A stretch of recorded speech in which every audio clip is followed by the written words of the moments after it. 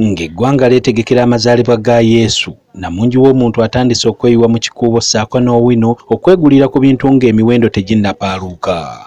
Embeera eno ewaliriza ekitongole kya Kampala Capital City Authority, ekitongole kya UNICEF n'abakulembeze b'amasekkati ga Kampala okutalaka ekibuga nga basomesa abasuubuzi n'abantu engeri gye bayinza okwekuumamu ekirwadde eky'Ebola wakati mu kkakkala by'emirimu gyabwe. In this Chikubo, the business community of Kampala, with the biggest elected team, let me speak to you and hear from his voice. Abeby'Obulamu avunaanyizibwa ku by'obulamu mu KCCA gombola y'amasekkati ga Kampala agamba nti balina okutya nti abantu abeeyiwa mu kibuga mwandibaamu abava mu bitundu ebirimu akatyabaga k'Ebola. Here to extend our campaign against Ebola. You see, this is a business community. We have the biggest population here. We are so much concerned about the safety of these communities.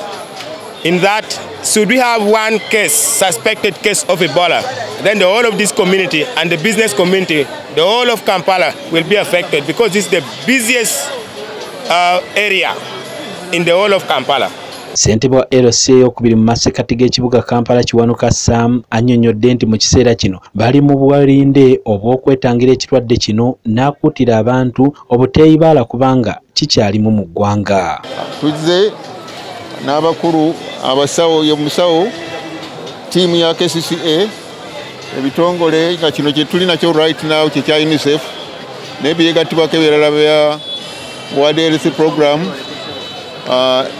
naffe abakulembeze mu bitundu bino okulaba nga tusindika message mu bantu baffe beekuume naddala ekirwadde ky'Ebola.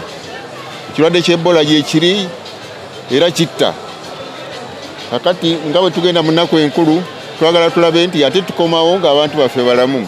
Tetwagala keesi yonna kulaba tuwaliwo omuntu waffe abeera nga afunye obulwadde obuyinza okututeeka okutugazzaawo n'ekikubo kyonna okuba nga tetugenda maaso. Ye Farida Lule omu ku bawomya omutwe mu nteekateeka eno alambuludde ensonga lwaki bannakibuga basaanidde okwerinda ekirwadde eky'Ebola naddala mu nnaku zino enkulu. Tuzeewo okwegatta ku gavumenti okulaba nga tukwataganira wamu ne KCCA awamu n'ebitongole ebirala okulaba nti nno abantu babanyisa obuzibu obuli mu Ebola, abantu bategekeddwa okutegekebwa okulaba nti nno bewala era omuntu aba alabye omuntu ng'alina obubonero obwo asobola okudduka wa chairman n'agamba nyina omuntu gwe ndabye alina akabonero kano, embeera n'etasajjuka, abantu ne babeera nga bizinesi zaabwe tezikoze eki tezitataaganyiziddwa.